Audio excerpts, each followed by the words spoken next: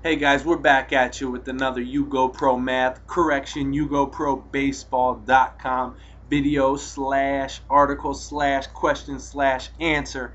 I'm John Madden, aka Minor League Mad Dog, aka the smartest man on the baseball field. But we had to call in the troops on this one. This one was a tough one. We had to call my friend Troy Bell, who is a math genius. I grew up with Troy. I played baseball with Troy in high school. Played with him in community college, and not only is he a great baseball player, but he is a math genius, like Einstein, Einstein-esque, I like to call it. Anyway, so if there's any problems in my equation or formula or math, you need to contact Troy directly on his Facebook. Again, his name is Troy Beal, no relation to Jessica Biel, but almost as good looking. And he will make a nice, fine wife one day. So, anyway, his Facebook, I'll leave a link right here, or a URL for his Facebook, so you can leave him a message on his wall whenever you feel like it. And if you want to prank dial him at prankdial.com, which I recommend, a very funny site to use, and free. You get 3 free a day. At least nowadays you get 3 free a day. His phone number is, I'm not going to give your phone number out, Troy. I'm just messing with you.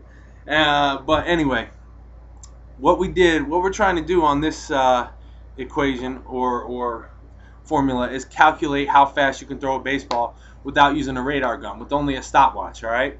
So pretty much if you know the distance of how far you're throwing and you have a stopwatch available, you can find out how fast you're throwing that ball in miles per hour. So what we're going to do, the first example we'll go through real quick is a standard 60 feet 6 inch pitcher's mound. Okay, so in reality we're not going to be releasing the baseball at 60 feet 6 inches, right? Because we're going to be throwing the baseball and we're going to be releasing the baseball about up here. A lot of people think you release the baseball way out here, but really you're releasing it back here. So for this example, we're going to say that we're going to take off from the 60 feet 6 inches. We're going to take off about 4.5 feet, which is, to me, seems about right. For me, that would be about right. I have a short stride, so for everyone else, it's going to be a little different. You're going to have to, get up there and see where you think you release the ball and measure that distance from the rubber. Okay, so I'm going to take off 4.5 feet, which will give us what? 60 and a half feet minus 4.5 feet would be 60 and a half feet. 60 feet 6 inches. Wait, no, it'll give us 56 feet. Excuse me. See, this is why you need to go contact Troy on his Facebook and tell him his math is already wrong. No, I'm just kidding. I read it wrong. All right, so 56 feet. All right.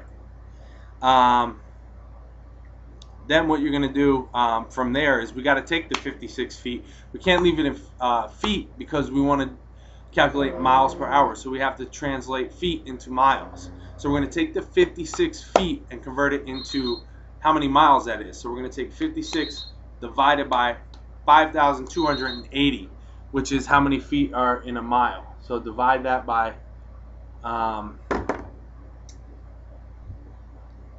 many feet are in a mile? 5,280. Okay, so what we're going to come out with is 56 divided by 5,280 comes out to 0.0106. Okay, and that's miles. That's how many miles we're throwing the baseball, which is kind of weird to think about. You're throwing 0.0106 miles to the catcher. Anyway, now we've got our time. So you take your stopwatch and you go from when the ball comes out of your hand to the time it hits the catcher's glove. And let's say we do it takes us about 0.42 of a second. Okay. So we're gonna now, since we're doing seconds, we have to get that into hours because we're trying to get miles per hour.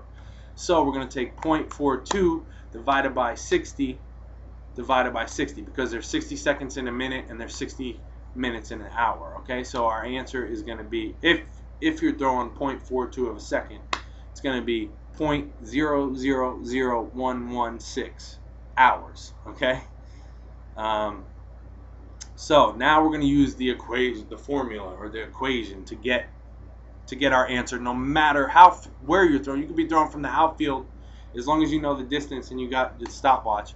You can use this formula. Okay, it's distance divided by time equals speed. Okay, so we got our 0.0106 for distance.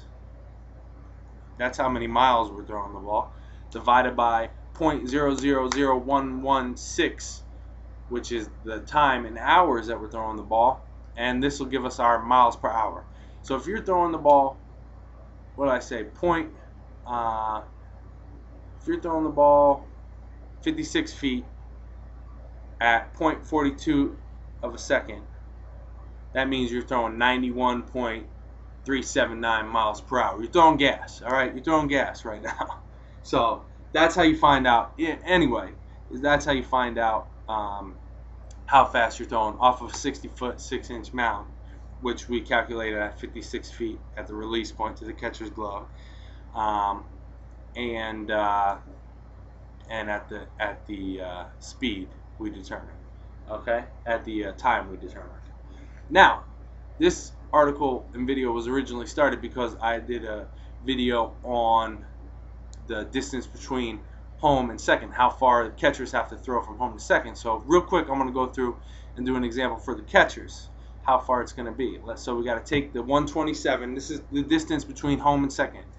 127 feet, 127.279 feet. Okay, we're going to minus a little bit because we're going to get our release point and where the shortstop catches it, which is going to be a little closer than the bag. So we're going to say it's about 121 feet, 121.779 feet. All right.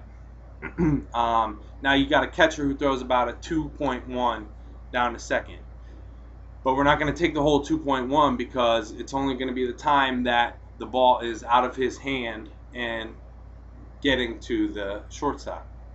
Okay, so let's say, for example, it takes about 0.94 of a second.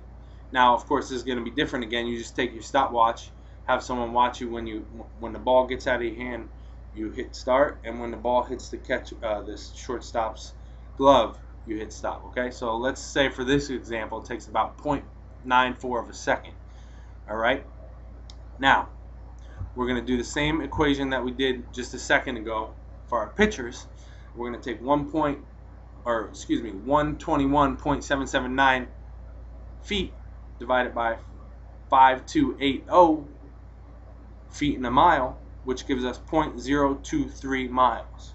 Okay, then we're going to go down and get our time, our hours. Okay, we got 0.94 of a second divided by 60 seconds in a minute divided by 60 minutes in an hour, which gives us 0.000261 hours. Okay, so now we got our D and our T. Now we got to get our MPH.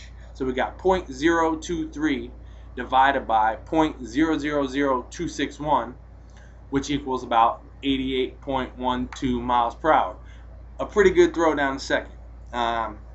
So you can, gauge off of this equation of what you're doing and see if your timing's on or if your distance is on.